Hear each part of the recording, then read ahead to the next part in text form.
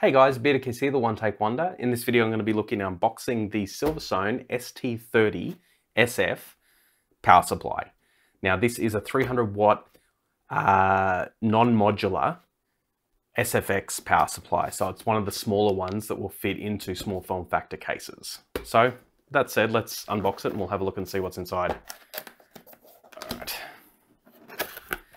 Opening. All right. So we've got a little warranty information book there. That's cool. What else have we got? We've got a SFX form factor reference. So it's got all the information about voltages and so forth. And then you've got, oh, that's pretty thick. All the different languages and yep. So about the power connectors, little instruction pictures and all that sort of thing there as well. That's cool. What else have we got in there? That's a bracket to change it from a small form factor to an ATX form factor. That's pretty cool. That's included in there. What else have we got? We've got the 3-pin power, which is pretty standard. We've got some yummy silica gel. I'll eat that later. And we've got 4 small screws there, and then 4 of the larger style screws. So those are the ones that pop out, the hex nut sort of looking ones, and those ones are going to be more flush. That's pretty cool. What else have we got? All right, so that's it for inside the box, apart from the actual power supply itself.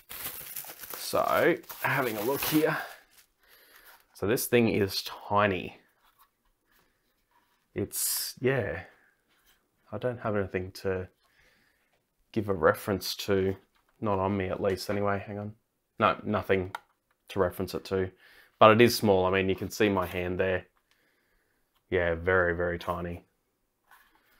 You've got a mesh around the cables there. You've got your power, SATA, 4-pin, the older style, IDE. And you've also got an 8-pin there as well as a 6-pin. So that should be enough to get, yeah, to get most people out of trouble, especially with form factor, small form factor cases. You're not going to be putting any, you know, 2080 Ti GPUs in there at least. So yeah, anyway, that was the Silverstone ST30SF power supply, 300 watt non-modular ST30SF. Yeah, cool, I nailed it. Awesome. Yeah, so if you're looking at small form factor cases, this could be the one for you, especially if you're looking for something that's low wattage as well.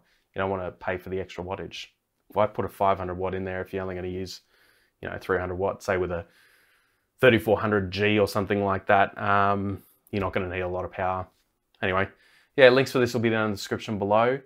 If you can like and share this video, that would be great as well.